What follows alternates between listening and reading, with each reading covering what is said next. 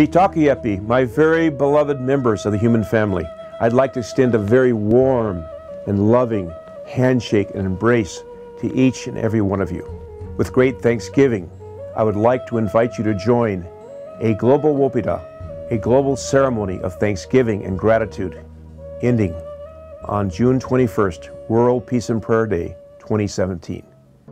This past September 5th, after visiting Standing Rock with the Totem Pole Journey, I had this very profound experience.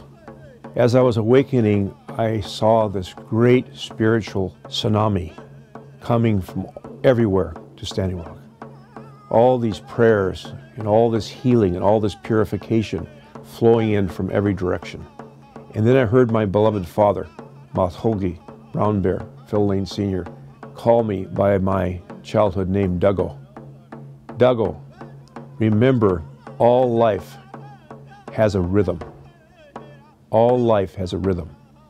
And then, as he always told me, I saw then the waves of the ocean, the rhythm of those waves coming clear up and down, back and up and down.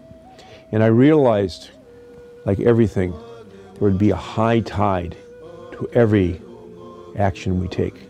And it comes back, but it doesn't really go back, it spreads. And then that realization, that understanding spiritually became a huge, huge blizzard of intense proportion. And then I saw this Wopida ceremony, and I saw elders sharing.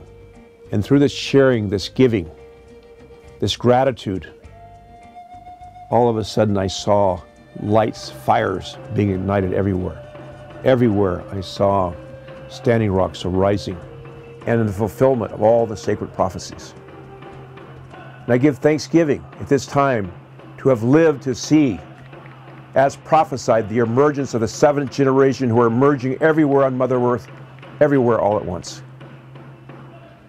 And I look forward for all of us to join together in a state in which only love and compassion can exist, and that all that is unfolding has been long prophesied as we emerge into that day that shall not be followed by night.